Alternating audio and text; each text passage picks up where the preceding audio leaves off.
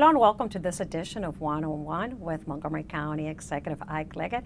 I'm Lorna Virgili and thank you for joining us. Hello, Mr. Leggett. How are you? How are you doing today?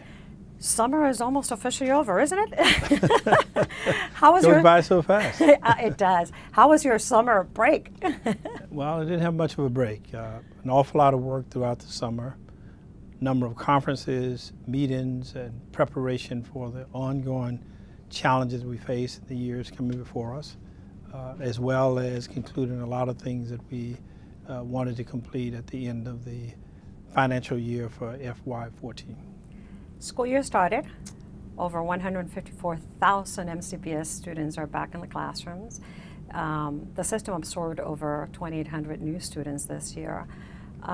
What is your expectation for this school year, especially when it comes to funding for new construction? Well, the beginning of the school year is always exciting. I used to say when I was a kid that there were two exciting days about school: the opening day and the end of school. And the challenge is what happens in between. But it was very exciting. I had an opportunity to participate with the superintendent, George Starr, myself, and a number of other people at a new school. That is the Wilson Wims School in the Clarksburg area.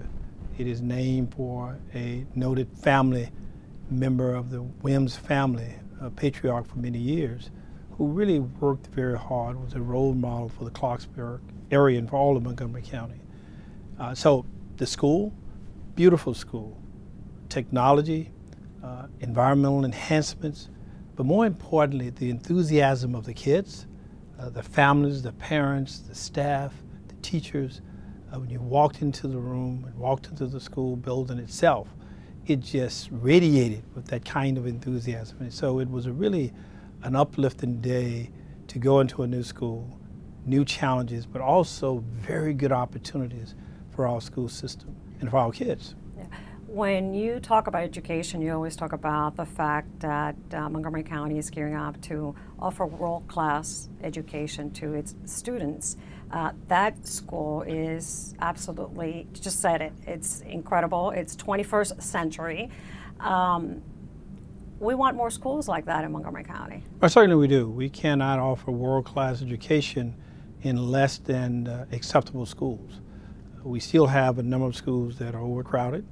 We have schools that are challenged in terms of maintenance requirements. And so we need to do much more in terms of providing the infrastructure for our educational system. We had a very good fight last year in Annapolis, came very close to getting some relief. We got some additional support from the governor in his budget, and we reallocated or shifted some items here locally. But you can only do so much of that for so long. We need a long-term infusion of additional resources in order to meet the growing demands of Montgomery County. We increased by 2,800 students this year. And over the next few years, we're likely to increase by another 10,000 students.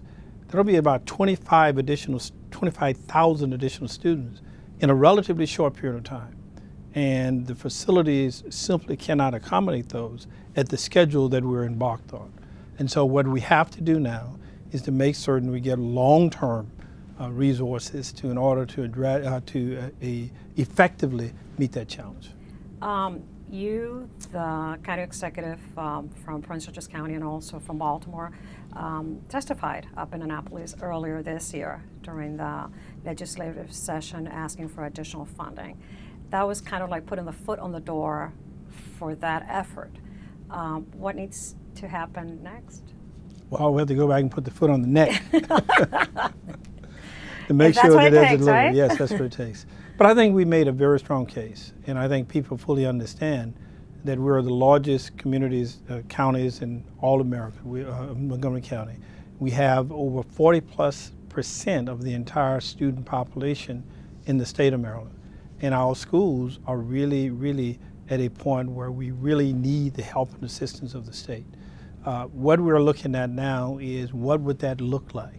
How can we address that within the confines of the budgets that we have? And do we need other resources in order to accommodate the level of growth that we anticipate? I think that we'll have levels of success. We have at least one more year in order to get this right. But after 2016-17, unless we have additional resources, then our problem becomes much, much worse for us. Infrastructure undoubtedly it's important, but we also need good teachers in the classrooms. You are an educator. Do you miss it, by the way? On How occasion, does that compare to being county executive? On occasion, you have the feelings of, boy, it would be wonderful to be in the classroom right now. But there's a different type of teaching experience.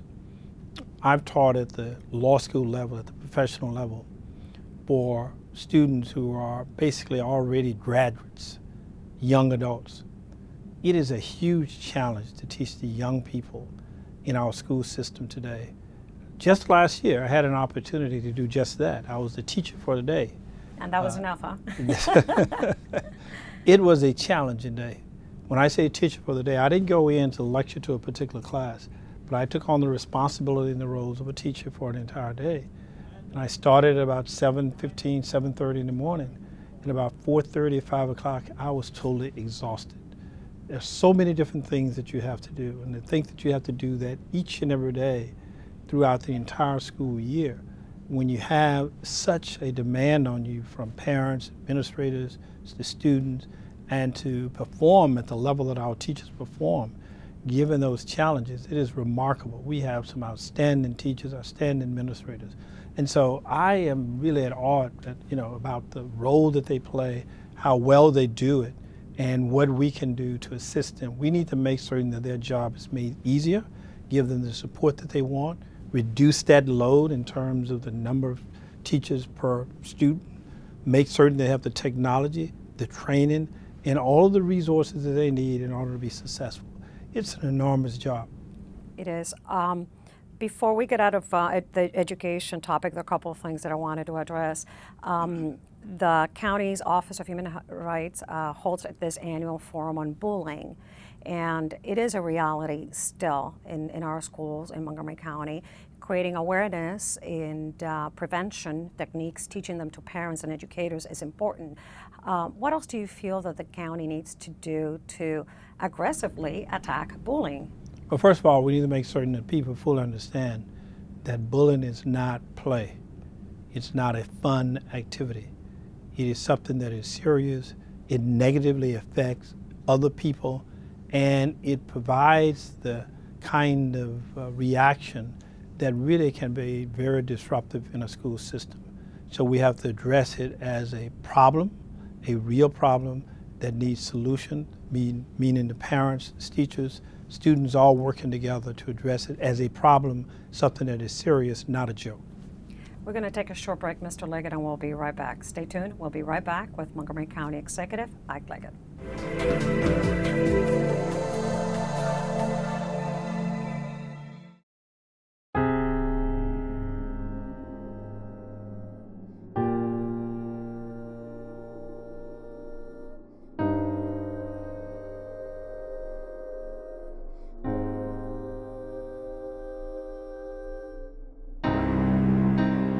There's a reason why area law enforcement are out enforcing pedestrian and traffic safety laws and preventing killer pedestrian crashes. Be alert. Be street smart.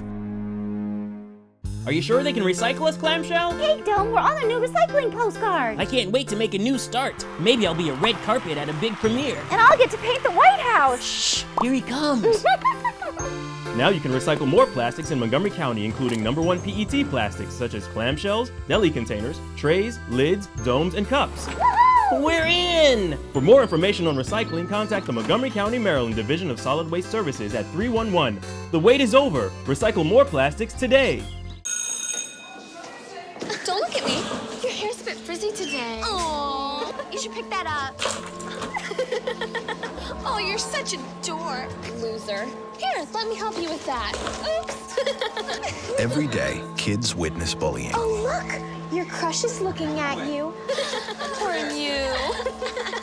They want to help, but don't know how. See, no one here's gonna help you, because no one Teach your likes kids you. how to be more than a bystander. Visit stopbullying.gov.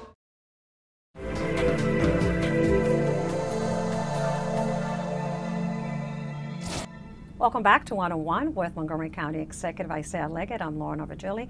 Mr. Leggett, earlier this year you appointed a human trafficking task force to bring ideas to the table about how to prevent, combat, and perhaps the creation of new legislation. A hearing, County Council will be listening to testimony. What are we looking for? Well, looking for change. We're looking to make certain that people understand that human trafficking, especially of our young people, is a very serious challenge in Montgomery County. People don't recognize it as such because oftentimes you don't see it. But there are victims that are out there, often very, very young people, many of whom are brought to the community, many of whom are actually in Montgomery County to start with.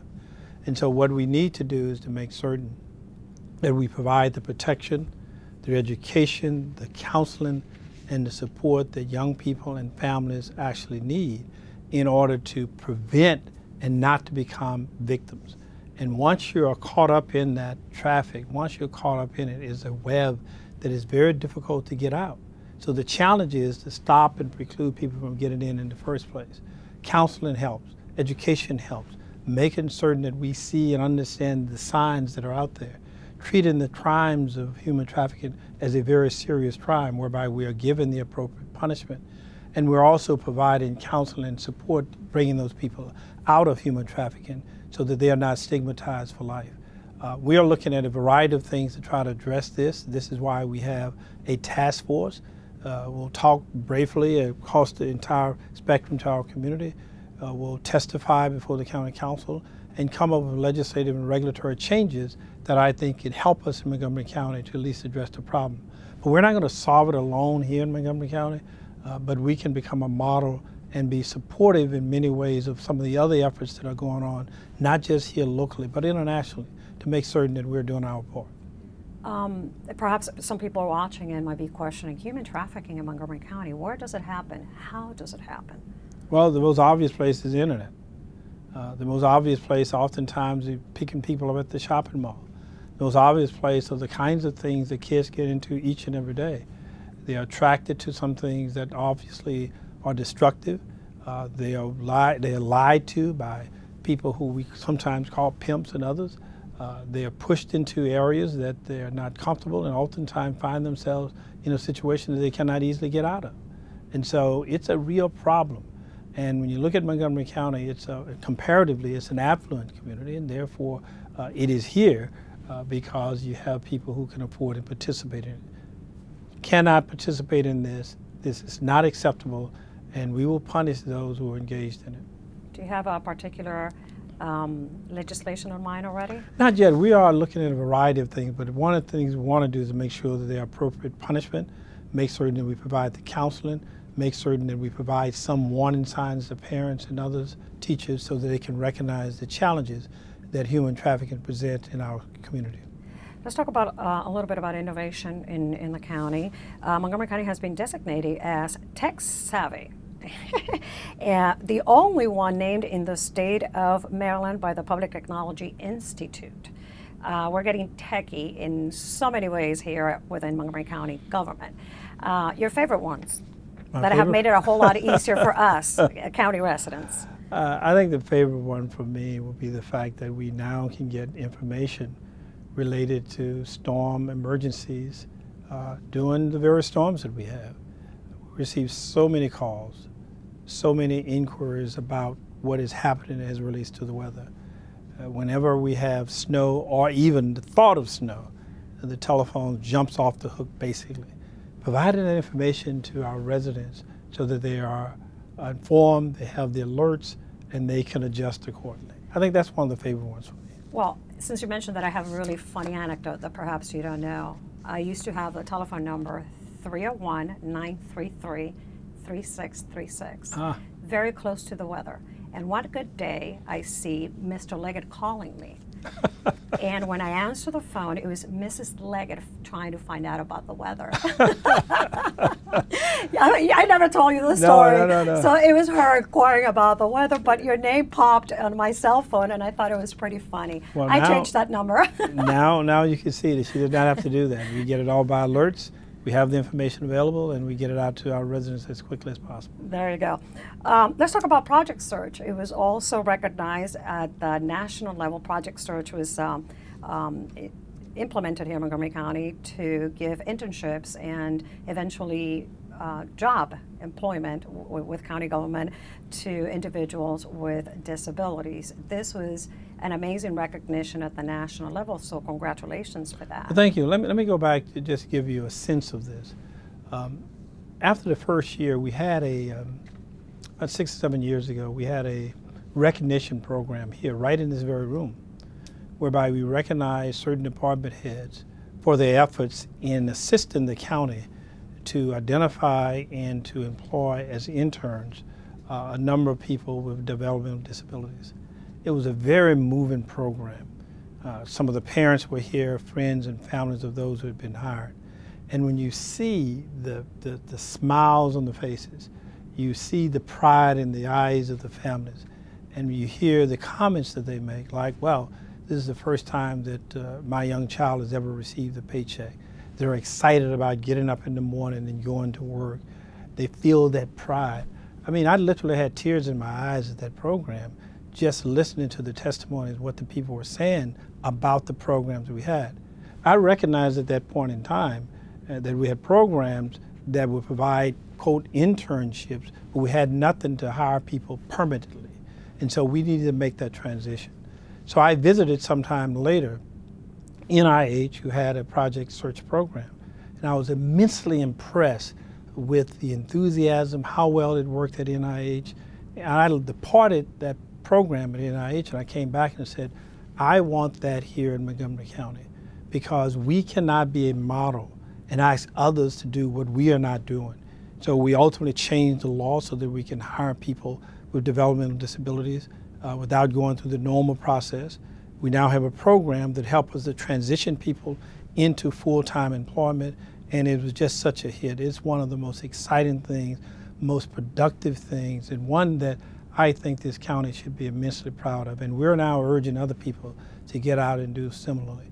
You know, people in our community, the county is judged by 3 things. 1, by the way you treat those in the twilight of life, the dawn of life, but more importantly, how you treat those in the shadows of life. And those that we've been treating in the shadows of life, we've not been treating very well.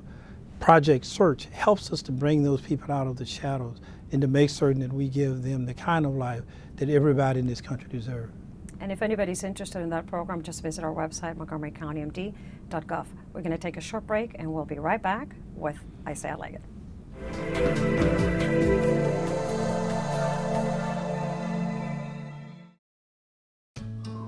You wouldn't let money just blow out of your house. So when your AC or heater is on, make sure the doors, windows, and fireplace flue are shut tight. If you're headed out, turn down the AC or lower the heat by 10 degrees. And always keep your water heater set at 120. A little bit of common sense goes a long way. Get more great tips at energysaver.gov. Did you know there are more than 10,000 county government phone numbers? But there's only one number you need to remember for non-emergency calls, 311. MC311 is Montgomery County government's online telephone information system. Need information? Have a problem or complaint? Trying to locate a county government facility? Call 311. The call center is open Monday through Friday, 7 a.m. to 7 p.m. The website is available 24 hours a day, 7 days a week.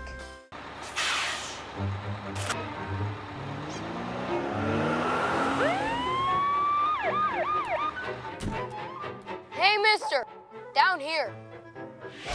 You illegally passed the stop school bus. I'm placing you in timeout, and this timeout means big fines, plus you really could have hurt somebody. That's why school buses are being equipped with video cameras to help kids like me stay safe, so respect the bus.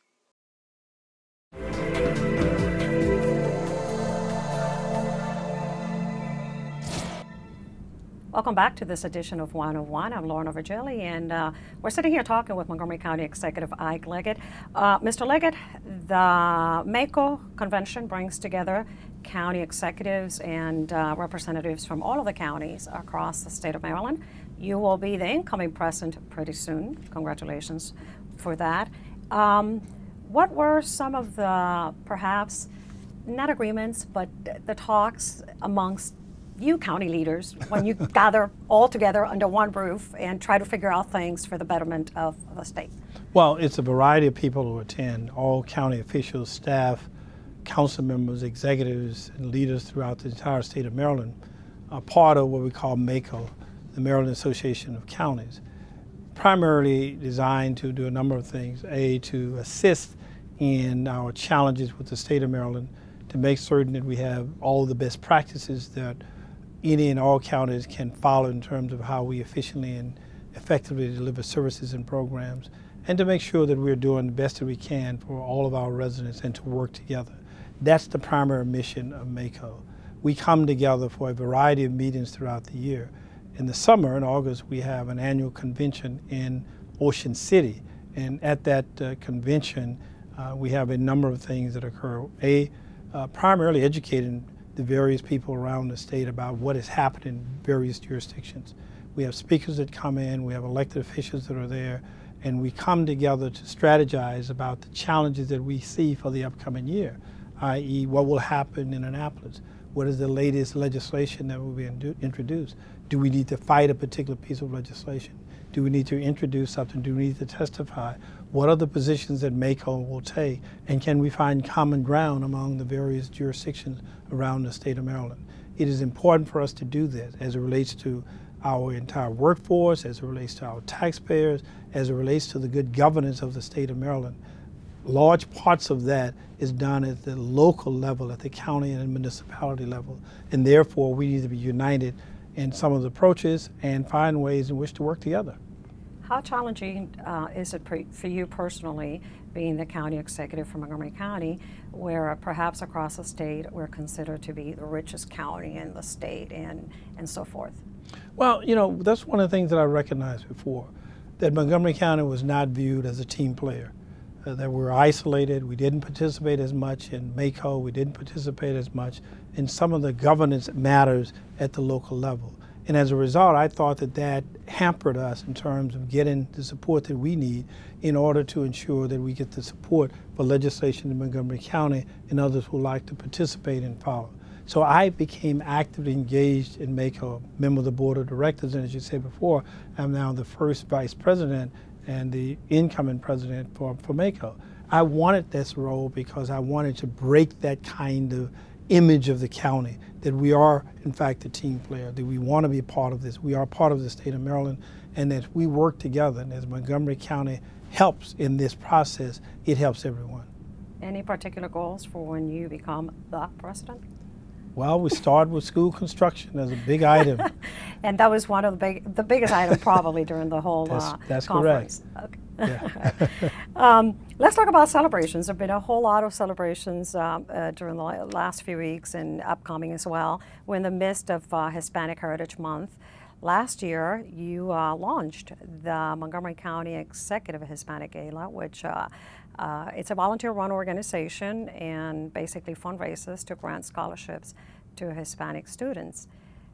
60 scholarships this year, $2,000 apiece. Well, that's a really remarkable achievement, because when we look back over a relatively short period of time, this is only the second year the program has been in operation. So I want to thank you and a number of other people throughout the Hispanic community that conceived of the idea, presented it to me in hopes that I would support it and be a leader to make sure that we galvanize the general support for it. And we've done that. We still have bigger and better goals to go. I think that we can even improve on where we are today. But it starts from something that I think is quite unique for us. We are a very diverse community. September is National Hispanic Heritage Month, and we need to recognize and pay tribute to those in our community of Hispanic origin who have helped make this county, this state, and this nation what it is today. It is important for us to recognize that. We are growing in numbers, we're growing in terms of the influence and the impact, and I think this month illustrates that. But there are still also large numbers of students who need support, who cannot fully realize the American dream unless they get the education that they want and get the jobs that they obviously comes as a result of that, and participates fully in our community. And so as a result of these efforts, and if you multiply that around the entire state and the nation as a whole, we can reach a large number of students who would not have the opportunity to in fact go on to higher education and do some of the wonderful things that we know that they're capable of doing. And these are scholarships for students who are enrolled in Maryland colleges and universities. That's correct. This year representing 14 institutions across the state. So that's wonderful. That's a great achievement. Yeah. It's not only Hispanic Heritage Month, September, but Montgomery County was the first one in the nation to proclaim September also as African Heritage Month. Another community that has really grown in Montgomery County, the Ethiopian community, and we'll be having several celebrations. You're kicking one off coming up, right? That's right. In fact, when I made that announcement and decided to do this, we were the very first in the entire nation to recognize African Heritage Month. It was my honor to do that. Again, we have such a diverse community in Montgomery County, all people working together. The pride that we see, the recognitions that are provided, the leadership that emerges from our communities, diverse communities, just such an exceptional place in which to be. Recognizing African Heritage Month, Hispanic Heritage Month, and all the other recognitions that we have in Montgomery County are designed to make sure that people feel welcome, that we treat them with dignity and respect, and that we all can contribute in this great society. There are very few places in the world that can offer what America offers. There are very few communities as diverse as Montgomery County, and this is one of the more welcome places in America. I think one of the coolest celebrations that we had in the last few days, weeks, has been the bicentennial of the town of Brookville. That took us back in time to the 1800s. You were dressed up with in a horse. I believe you were the Attorney General back in 1814. How is that? Well, that's interesting. But I was able to pull it off. The dress for that period of time was quite warm. It was over 90 degrees for that weekend. The clothing at that time was heavy, but I thought it was wonderful for the Brookville, town of Brookville. The people, the leaders who put this on did a remarkable job, and they really, really went out of their ways to make sure that the entire community understood the significance of Brookville being the capital for a day. President Madison was there, and I served as his Attorney General. I think we had some photographs already showing you as Attorney General. Yes. Thank you, Mr. Leggett. That wraps it up for us today, and thank you for watching. Again, just a reminder, for any information about the county, to visit montgomerycountymd.gov. I'm Lorna Virgili. Thank you for watching.